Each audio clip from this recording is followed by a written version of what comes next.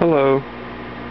I needed to open up my PC to try out an experiment, so I thought I'd do a quick little here's what's inside my PC video. So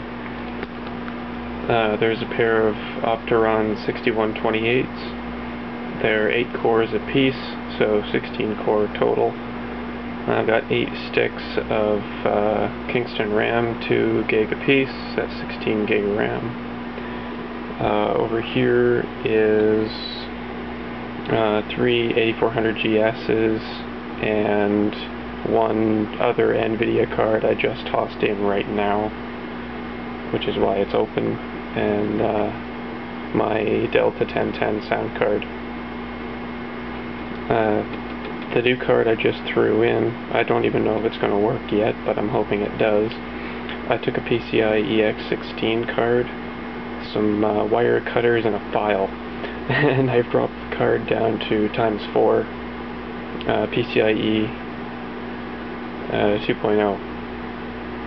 I don't know if it's going to work. I hope it does, because it's currently sitting in an X8 slot.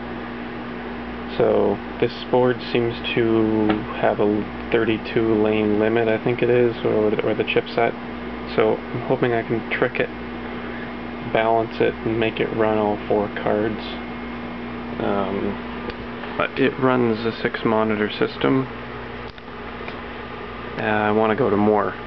So hopefully these 2 new ports work.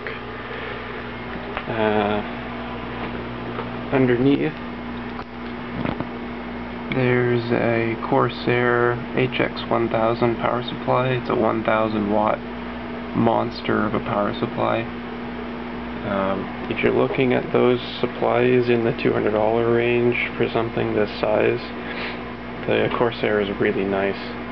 Comes with a great warranty. It's been great.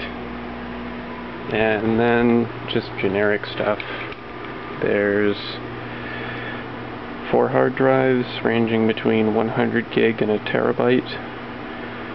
A DVD drive, which I think I've used twice in the last year and a half. What I use a lot more actually is that floppy drive.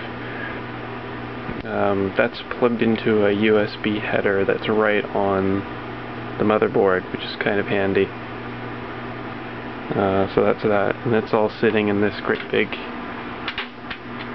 8U case. So I've got typical modular fans and all that stuff. But anyway, it's a nice workhorse of a machine. It does what I need. But more screens, gotta go more screens. Anyway, that's all.